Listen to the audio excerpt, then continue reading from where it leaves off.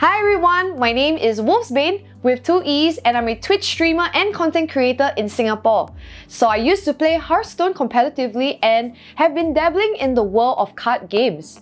So I've been playing Magic the Gathering for almost a year now, and as a relatively new Magic the Gathering player, I was wondering, it would be nice if there was a walkthrough of the vast world of Magic. So as a beginner player, if you guys are planning to dabble in Magic, you will find out there are many different ways to play the game, and sometimes it can be quite confusing. And with that, I have a small guide on the different formats of Magic so that you guys can have a better understanding. Let's dive right in! To play Magic the Gathering, you can either play it physically with real cardboard, or you can play it online on Magic the Gathering Arena or Magic the Gathering Online. The two main ways of playing Magic are known as Constructed and Limited. In Constructed, you strategically form your own personal deck with cards from legal Magic sets. In Limited, you craft your deck from scratch with cards from booster packs, testing your ability to draft with limited resources.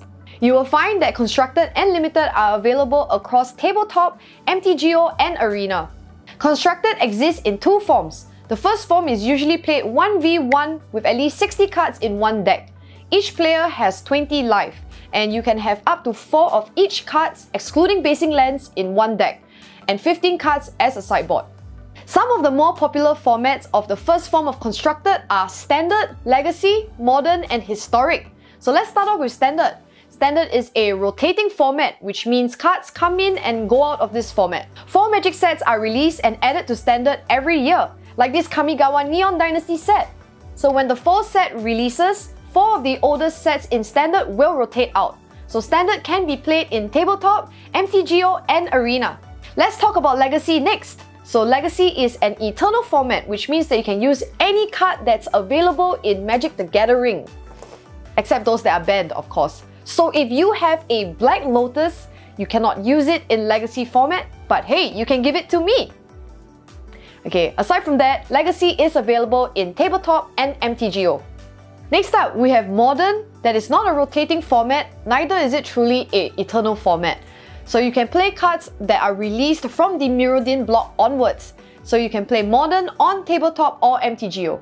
Last, we have Historic. Historic is a non-rotating format and available only in Magic the Gathering Arena. So almost all the cards available in Arena are playable in Historic. So do take note that in Arena, you can only play cards from Ixalan onwards, and that includes some other older cards in Arena-only sets. The next form of Constructed is a Singleton format. In a Singleton format, you can only play one of each card, and the most popular Singleton format is also known as Commander, can also be known as EDH or Elder Dragon Highlander, and it is one of my most favorite formats because I play it all the time. Commander is a multiplayer format popularly played with 4 players with a 100 card deck. So you will require one commander, which has to be either a legendary creature or planeswalker if the card allows it. In Commander, your commander starts in the command zone and not inside your deck. So each player has access to their commander throughout the game. So each player has 40 life, and your goal is to crush every single player until you're the last man standing. Commander is also an eternal format, which means that almost all cards available in Magic can be used, except the banned ones. So if you like a legendary creature, remember to use it as your commander and build a deck around it. Sideboard is not a thing in Commander, so please do not use wish cards. So Commander is available in Tabletop and MTGO. But why would you play MTGO? Just gather some friends and you guys can fight it out.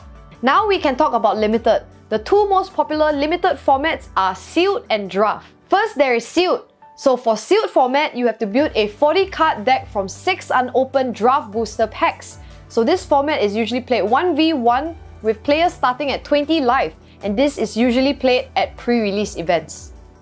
Second, there is Draft. At a draft, each player opens a draft booster pack and picks a single card before passing to the next player. Each player picks a card again from the booster pack they receive, and the process continues until all cards in every booster are picked.